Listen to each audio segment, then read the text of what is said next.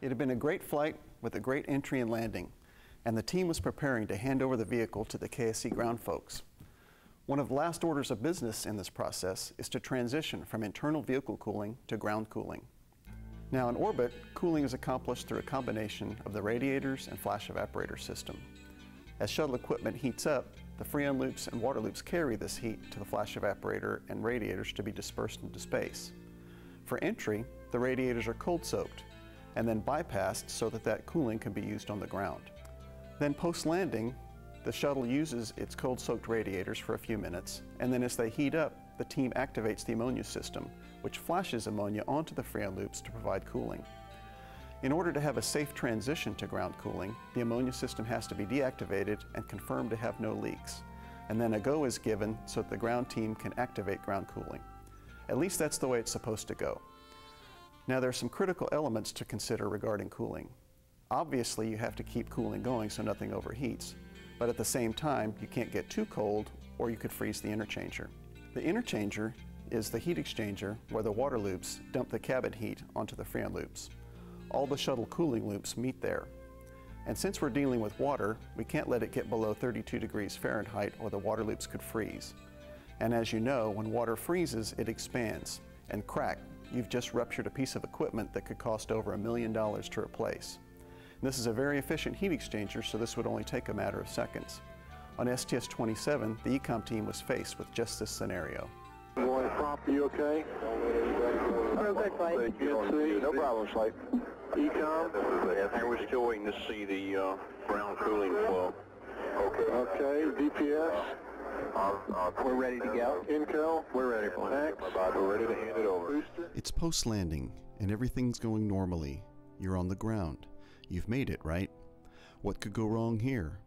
The team is even starting the post-landing tradition of hanging the plaque, in which one of the flight controllers is honored with special recognition. However, not everything is done. Handover to ground cooling hasn't been completed, and the ECOM team is watching ammonia performance as suddenly the Freon loop temperatures start diving. So why don't you tell me first of all, so we got Quinn Kerlock and Chuck Dingle for STS-27. Why don't you tell me your positions for this flight and what the responsibilities of those positions were. So start with the leader, Chuck, of the team. Okay, so it's been a while, but I think I was asked an entry in Orbit 1 ECOM for the flight, so we were responsible for the life support, thermal control, and also at that time the electrical power systems on board. Okay, and Quinn? I was the acid entry thermal and specifically responsible for the active cooling and passive cooling systems on the shuttle, including the ammonia boiler, Freon, and water loops primarily. Convoy Commander, this is Houston Flight on the command net. ECOM thermal. Yes, sir, we're estimating about I was not watching what exactly happened, but we had an Undertemp switchover on System D. Okay, so what were you looking at there that cued you into the fact, hey, I got a problem going on here? Was that bell that went off, the alarm that went off earlier probably? Actually, what happened was, the first thing I saw was we have an indication on the ammonia system, the primary controller, if something goes wrong with the logic or goes under temp, it automatically switches to the secondary controller, trying to go to a different controller to control the system. That was the first insight, as I saw, as this indication that we just switched from the primary controller to the secondary controller. It generally means under temp, but that was the only indication at the time, was seeing the switch. And having said that, that's upstream into the evap out T-deucers, so the temperatures hadn't arrived at. Yeah. How many seconds is that from ammonia to? I forgot. You probably, I do know. Yeah, it's about 45 seconds or so. Okay. Yeah. So you guys knew something switched over, but you probably didn't have an idea at that point it was an under temp, right? Right. Okay. Okay. And I think he may have just called, hey, I think you called it under temp switchover maybe. Right. Okay, let's see what. If you're ready to take it. 33.3, 32.8. You better get a call here when we're ready to initiate flow. We'll momentarily. We'll call you right back. 31.2, you're in the red. Are you ready to take the vehicle? You want the yard or turn off the ammonia system. Wait, hang on. We've got Now the team has confirmed there's an under temp problem. The cold slug has now shown up on the downstream temperature reducers, and the extra cold Freon is racing towards the interchanger, which could crack if faced with these temperatures. How long does the team have to respond? What is the correct course of action to take? Okay, so at this point you know that you've got the evap-out T low, and what are you thinking? What am I thinking at the time? There was a hairy edge where, you know, I knew that it maybe the initiated ground cooling, there was some speck leakage to the ammonia boiler, that it leaks ammonia. So you're getting some cooling from it, whether it's on or when it's on, no matter what, if it's not required or not. So it's providing extra cooling to the loop. Initial thought was, okay, we're down, just broke 32 degrees. Maybe they're having the cooling cards adjusted real low. Am I ready to take this drastic action yet, or is this maybe we can take the ammonia boiler off and that would be sufficient to bring it above freezing again, was my initial thoughts. It was not, I was getting pretty excited, as you can hear, was the fact that, you know, we were actually below the freezing point of water and we needed to do something quick. And so that was the initial reaction, is get it off and see if that will bring the temperature back up above freezing. So what is the issue here with getting too cold? What's the problem with doing that? It's your turn to talk, Chuck. Well, the interchanger is a very efficient heat exchanger, and it's got Freon on one side and water on the other. And if you put in Freon below 32 degrees in pretty short order, you're going to end up freezing water. Turn the water into ice, it expands, and volume changing the heat exchanger can break the heat exchanger. Gotcha. And that'd be pretty expensive to try to replace that. Yes. And one of the big things was that we have done that before in STS-3. There were some data points. The big thing is, I don't think they have any spares. And I think that the big thing is it just puts not only the costs, which they estimate over $1 million, but getting a new one and installing it and the downtime of the vehicle was a big impact. So impact to schedule would have been pretty enormous, huh? Right. I mean, basically you can't power up the vehicle with the Freon loops or water loops are not active. So knowing that, why didn't you just take the drastic, what is drastic about turning the Freon loops off? Why don't you just say, let's go ahead and turn them off? What's the issue there? You know, so we got on one side, we don't want to freeze the interchanger. Why don't we want to just turn the Freon loops off? What's the issue there? Well, I mean, to me it was a big deal. And it hadn't hit that threshold. I kind of had my line of sand. If it gets below 30 degrees, that's when my line of my sand we're not playing anymore. And as you're going to hear in a little bit, it happened fairly quickly from drop down, and it was very obvious that once it got to off-scale low of the deucer, which was 24.9, you'll hear that several times repeated. Off-scale low? Yeah, it was off-scale low. Yeah. It was very obvious what we needed to do.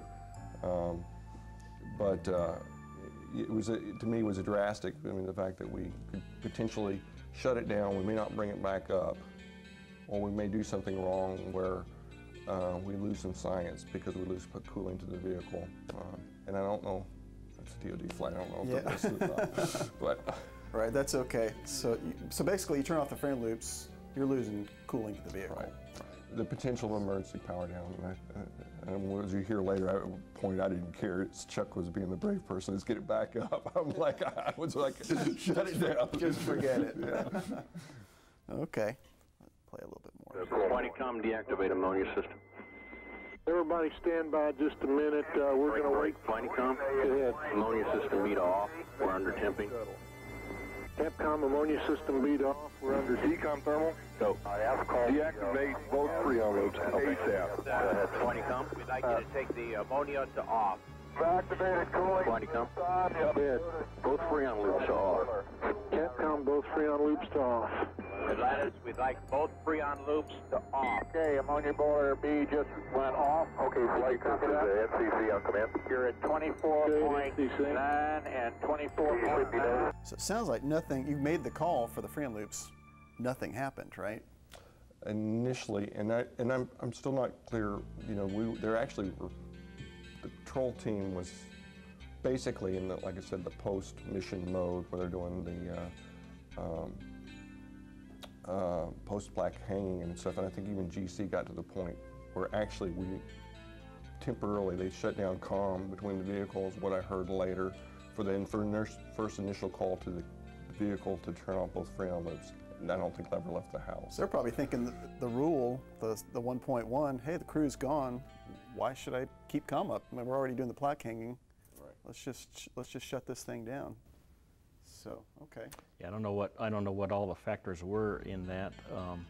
Listening to that recording, which I don't think I've ever listened to, probably wanted to block all that out. But just being kind of stepping back as an observer to myself, if I would have had the wherewithal, I think it would have helped to be more exact in the call, especially knowing that the flight crew was not in there, who probably could have responded very well to deactivate both Freon loops, with a support person in there instead, a more precise call like on panel L1, Freon pump loop 1 to off and loop 2 to off. I think that in hindsight would have helped get that done much faster. If I was a ASP in the cockpit trying to interpret that call, I would probably have trouble myself. Right, so. You're an MS1 who hasn't simmed in a year. Where are those switches? Right. Yeah, that's good. That's a very good point. That's a good point. Okay, I've got the ammonia controller turned off. On the Ecom, have turnover anytime you're formally come. Joey, come. Yeah, you want to go to interchanger? Or I wanted at least one off. okay. So what was going on there? We made the call for the Freon loops, and now Quinn's calling again. Let's get one off. Yeah, so I can tell you from my perspective, I was trying to find the procedure for evap out temp low, I think in the entry checklist. Right. Okay, so I was thumbing through the book to try and find that procedure to save myself. And so after making the call to turn both Freon loops off, I think I was under the assumption that that would happen quickly. Right. I'm going to find the procedure to look for subsequent steps to guide us, and so Quinn called, and I'm asking questions, I think, out of that procedure, and Quinn says, hey, I just please turn at least one off. So it hit me at that point, oh, they didn't respond to the call. Right, and you and Quinn can't see each other here, right? One's in one room, one's in the other room. So, and sometimes there's over the airwave conversation that goes on, and so you didn't know why they weren't turning the Freon loops off, right? And I tell you from as a mid perspective, one thing it really taught me was, okay, I've already made the call. I'm watching. Chuck is watching this data too. Don't need to bother. He sees what's happening. I'm kind of in the back room dancing, panicking, cussing. Say, get the loop off. But I am not. I learned after the fact that when he started talking about what he wanted to do next, it would put a fear through me that he doesn't realize they're still not off yet. And then I'm questioning why didn't they go off? Why didn't they actually do it? But the point lesson for future guys is, don't make assumptions in your figures. Look at the data. This is all Vox, so it's happening much quicker than it really is. But we had, I want to say, correct me if I'm wrong, 60 to 90 seconds somewhere before we would have damaged the interchanger. It's another 45. Evap out to interchangers, another 45. And we're ticking along. It's 20 seconds, 30 seconds, and I should have been going, hey, Chuck, we're still not off. I should have been more proactive. I made the assumption that he's looking at the data, he's seeing it too, he's cognizant, and it put the fear of God to me when he realized he made a call like, what are we going to do next? And I'm realizing he's not looking at the data, and I'm realizing I should have been pushing it. Well, I certainly should have been paying attention to get the primary action to ensure that it was done.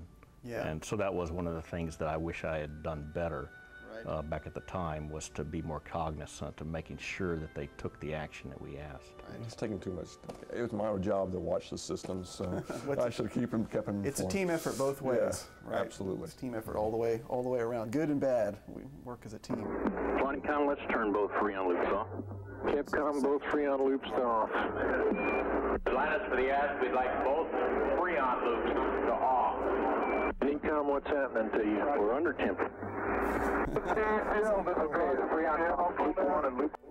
Sound like it's getting a little stressed out there. Yeah, I think the seriousness of it was probably starting to soak in. Yeah, you probably, I'm just guessing, you just realized I made a call and I'm looking at the procedures and my call didn't go up, and now I'm realizing I need to push this thing a little harder. I'm guessing. Yeah, something like that. Yeah, still I think the lesson to be learned there was give a more exact call. Yeah. And you're more likely to get a quick response. So for you to call, because like you said, there was no panel there, it's just the pumps, and if it was an ASP, they might be looking. He's looking, yeah, what is MO10W or something. mean? Is this on the mid deck? You know, yeah. Right. That's good. Okay, the Freon loop 1 and loop 2 are both off. We copy. We see both Freon loops off now. Okay, what are you going to want to do now? Okay, the Freon loops are off. The cold slug is stopped, but it's still sitting there, a silent menace ready to wreak havoc. The team knows this, but how does the team keep the interchanger from cracking and still reestablish cooling? Now how much time do they have? So you got both Freon loops off, and you know that's a drastic action. How long could the Freon loops be off? And how do you gauge that? 'Cause it's a big deal to having the Freon loops off. Are you starting another timer? Because you were starting your interchanger freeze timer. It's like, I know I got so much time before that cold slug hits. Now I've turned the Freon loops off. You got another timer going now? I didn't have a time. I didn't have a timer. I had the general knowledge that things don't melt down instantly. Right. To me, probably the fuel cells are of the biggest concern, and I know that, you know, for fuel cells, what we could go for loss of coolant pumps on fuel cells, we could go like 9 minutes or thereabouts. Right. So yeah, I think you have probably at least that order of magnitude before something, you know, catastrophic happens. Okay. So clearly, I think you have not a lot of time, but an order of magnitude more time to deal with them being off than to deal with the cold slug coming around. Right. Okay. Is that kind of what? Did you have a clock going in your mind at all? Well, the good thing is we had the EPS guys, and the fuel cells I knew was the short pole. We had the EPS guy watching the fuel cells right across there, and he would be the one to make the recommendation whether we have to terminate the basically a power down of the vehicle if we couldn't regain it. So. Now let me ask you this: had you guys simmed this case basically prior to this? No.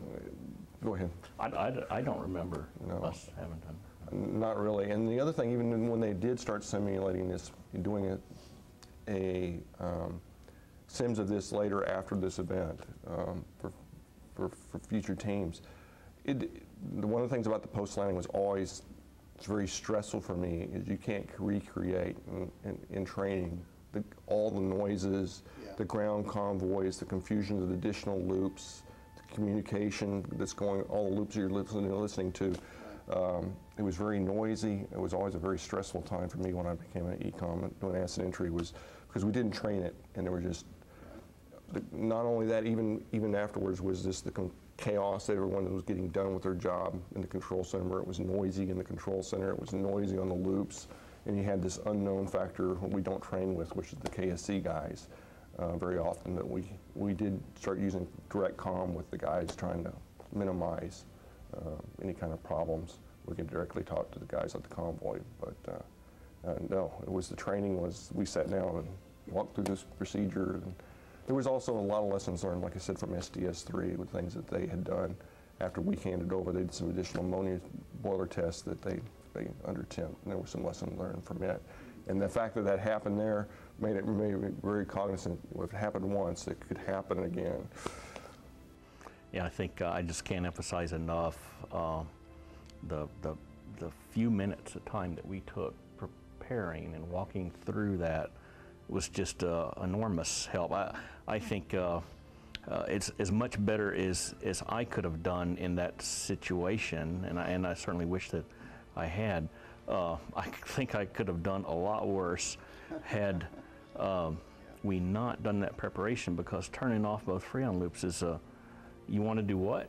Right, right. So you want to turn off all the cooling of the vehicle? Yeah, the fact that we had talked through it, at least it resonated with me that, yeah, that's what we have to do. We talked through that. We talked about the urgency of time and how that has to be done to preserve that heat exchanger. So that I at least never questioned that aspect of it. Had we not talked through that case, as deep a respect as I have for Quinn and knew that I had the best thermal guy in the back room, I don't think I would have just said, okay, whatever you say.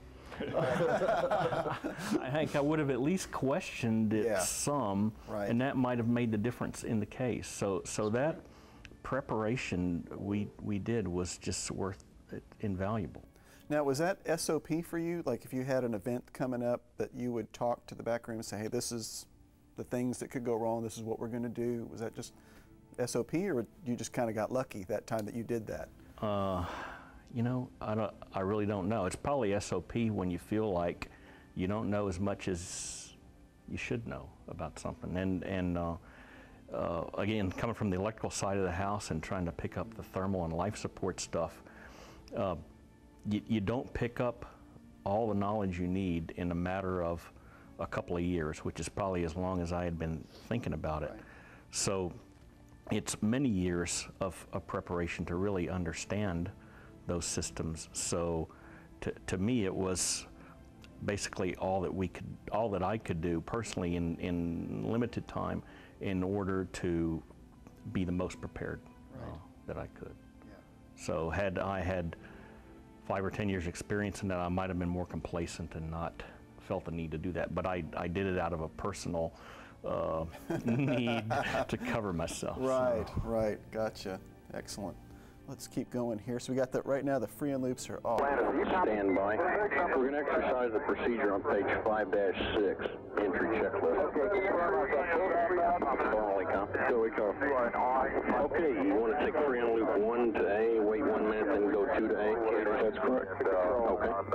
Now, is that something, sounds like you talked about this previously, so had you already stepped kind of through the recovery of the, yes, of the scenario as well? When we went the orbit time frame, we actually went through all the contingency aspects, the recovery steps, and kind of walking through it. It was really, so we kind of do the plan that we're going to do. Like again, I was at the point, I would have been happy to said it's to an emergency contact. We're done with it. At that point, so let's get this vehicle back ready in a good config to hand over. So I don't remember. Were those steps in the entry checklist about T-low to reactivate like that? Yes, they did. Okay, that's good. And so it sounds like you're doing 1 loop at a time. Why don't you just turn them? You know, the undertemps. We've stopped it. Let's go ahead and turn them both on. Why did you do it that way instead of 1 loop at a time? Oh, it was actually part of the procedure, but the real reason is you're only activating one, so half the, I don't want to say, you're only dealing with half the cold slug at a time. And the vehicle's being hot right now. The water loops have gotten, the interchanger's been hot since it's been running without any cooling. So we're trying to introduce 1 loop, look it over, only add one of the cold slugs at a time, and then evaluate. How the system is working. So you get the insight into the situation, whether or not your undertemp situation is basically remedied or not. With you could look at it as half the risk, half the heat rejection capability of the heat exchanger. And I wasn't paying attention. Did y'all were you picking the freon loop that was associated with the ammonia system? I wasn't paying attention to that. Actually, both of the loops were off at the time, so. I mean, to turn it back, oh, you mean both ammonia systems were already off, it didn't matter. Right. Okay, that's right, okay, gotcha. Did we have an additional measurement on one loop over the other? Yeah, you had an interchanger in on loop 1. Okay. Yeah, so I don't know if that's why you might have picked that one first. Okay. I just did what he said. Well, we'll listen ahead a little bit. Chuck does good. Okay. And I can't remember now. Have you already gone flow proportioning valve to payload at this point? I can't remember. Actually, believe it or not, the old procedure was go to interchanger. The assumption was the payload loop was going to be the slower flowing loop. So the procedure was written generically, always go to interchanger. Oh. It's been changed since then. Oh, right. So if you had a payload, you would freeze that payload's water loop if it was there. Quicker than. Gotcha. Okay. I'd like to wait a couple more minutes before activating loop 2. 1. Okay. So take freon loop 1 to A at this time? That is correct. You want to do the procedure on 5-6? That's a firm flight. We can take freon loop 1 to pump A right now. Okay, Capcom, we'd like to go to 5-6. Yes, water loop 1. Yeah, that's firm. Is that you, guy? Water loop 1 is on. We'd like to go to page 5-6. Entry checklist. Did you say Yes, water loop I'm was watching off? fuel cells. Start. Did I catch that right? Y'all didn't turn a water loop off. They must have said it wrong. He may have said on. Oh, maybe it was on. Yeah. Anyways, well, And one of the points too is when you listen to this loop, it's amazing to me after listening to this thing how I knew exactly what I wanted to do, but I was under the stress and I don't know the word panic, but under the stress. right. He never panicked. It's you didn't amazing. sound like panic. I was having trouble Right. communicating exactly. I was having trouble between loop 1 and loop 2 and what pump I was feeling to communicate. Chuck did an excellent job of, okay, I heard what you said. Is this really what you wanted? What were you saying? And it was very easy to go back and say, yes, that's what I meant to say. But it was amazing how the simple things like loop 1 and loop 2, even though I had the procedure over, I was saying the wrong thing just to the stress. And I think Chuck said you got yourself out of the quick response situation by turning the freon loops off. Now you had kind of an order of magnitude more, so you could slow down a little bit, right? A little, yeah. Not, yeah, not a lot. You got the fuel cells out there heating up. Right. But yeah, you're able to slow down a little. So does that go through your mind? Okay, I can take a little bit more time, make sure I'm understanding the call instead of just, pedal to the metal. Is that in your mind as you're I think it going was through in this? mine, yeah. I know it's a ways back. It was, yeah, a lot of. it was, what was going through my mind. Am I Freon pump loop 1 to A? That's firm flight. And Capcom, we want him to start with Freon pump loop 1 to Alpha. You want him to press on through the procedure, is that right? Were they supposed to? Let's start out with Freon loop 1 to A and look it over. Okay. Capcom, all we want is Freon loop 1. Thermal econ. Econ. Yeah, is that what you want? Freon loop 1 to A and watch it for a minute? Yes, sir. And then we'll make the call to turn back loop 1, phase 2. Okay. Both Freon loops are down. That's complete. And you got other steps to read them to me. The entry checklist is not available. We will do that. Computer on AC looks good. You just said that. Did you just say entry checklist is not available now? I think I just heard that. I'd never heard that before until you mentioned the FDF's not there. So yeah, I never put that together before. Flight econ Freon loop 1 is running again. Okay. Okay, they're back up now on loop 1. Dennis, they're back up on loop 1. I think, Ecom, are you noticing any ground cooling now? Two's still down. We'll let you know when we see the flow on it. I can't answer that right now. Convoy Commander, Houston flight on the convoy. EPS. Go. Okay, fuel cell 3 coolant return temp is skyrocketing there. Yes, sir. Would you confirm you have an issue? 3 kilowatts, we cannot go like this. Okay, we just got Freon loop 1 back on. Okay, expect it to reverse. Go ahead, Tom. Let me know when you're happy with the configuration. We won't leave it until you are. Roger that, flight. Loop 1 Freon is up. Loop 1 Freon is up. At that point, you had one freon loop up, and I heard the EPS, that was Minter, right? Wasn't that Larry Minter back there? Saying the fuel cell return temp's starting to skyrocket. At that point, with one freon loop up, were y'all feeling pretty good about yourselves, or did you need to keep going, get both loops up to, get yourself in a really good config? Or what was your clock like, or what was your thinking once you got the first unit? We're not over tipping anymore. We got one loop up. I was feeling pretty good at that point. Me too. That's good. So you're starting to get over the hump here? Gotcha. It went from me dancing to seeing Larry start dancing. When the fuel cell tips going It's up. not a dance of joy either, right? Gotcha. Karen, what is the evap out at this time? Okay, evap out here is 42.5. You think we undertemp due to ground cooling? Initiating ground cooling without deactivating the ammonia system, and evidently it cranked it down rather rapidly.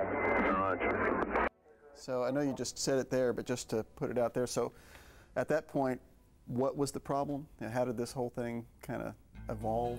Chuck, maybe you can remember better. I thought they did a new system. I mean, they did a new procedure on the cooling cart where they recirc fluid.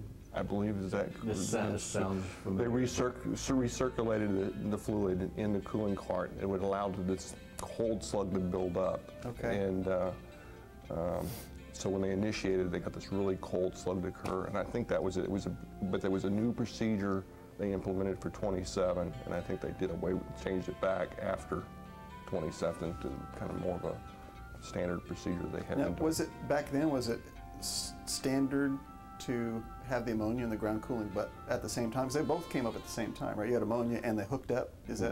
Was that standard back then? Normally they would notify us ahead of time that they're ready to initiate. At that point we would make the call to deactivate the ammonia, and then they would initiate. In this case they initiated. I don't know if it was because it's the new procedure. We had this cold slug when they initiated it up, but we were not notified that they were about to initiate it.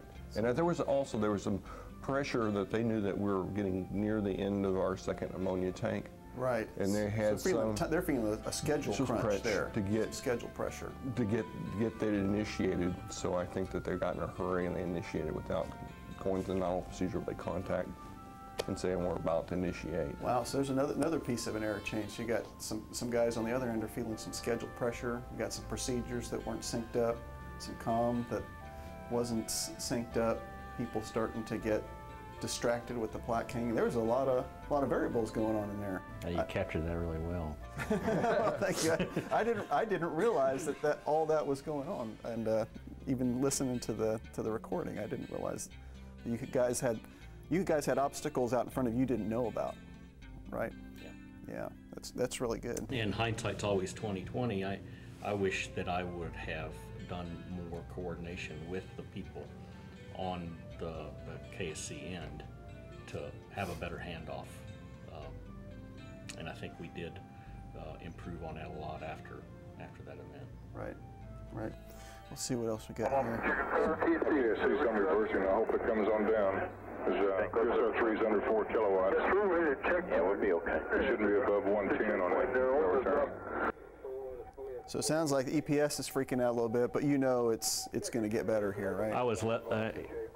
I don't know if it was out of ignorance or not, but I was less concerned about it than Larry was at the time. Yeah.